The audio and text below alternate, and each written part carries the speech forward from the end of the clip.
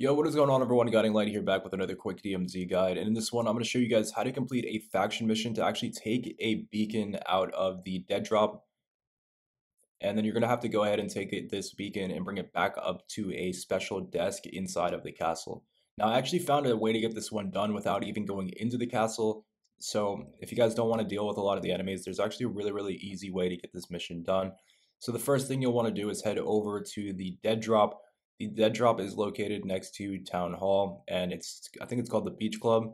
So if you come over here to the gas station, located right behind the gas station in this exact location, you should find the tracking device.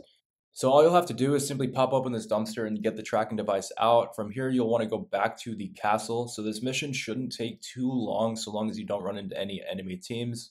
Luckily enough, once you guys have this beacon, you can actually go and return back to the castle.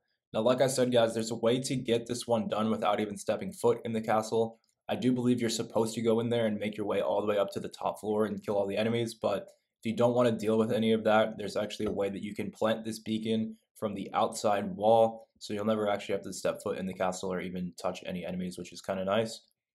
So just follow this exact route, and I'll show you guys exactly how to get this one done.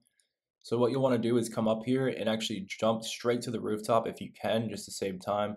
So just jump straight onto the roof, and what you'll want to do is head over to the right tower. There should be a giant flag on top. And if you come here, on the other side of this wall, this is where you will normally find the boss. So all you'll have to do is just simply plant the beacon on this window, and it will technically go through the window into his desk and count for the mission. So that's pretty much it for this one, guys. It's the easiest way to get it done. Hopefully it helps you out, and I will catch you in the next video. Peace.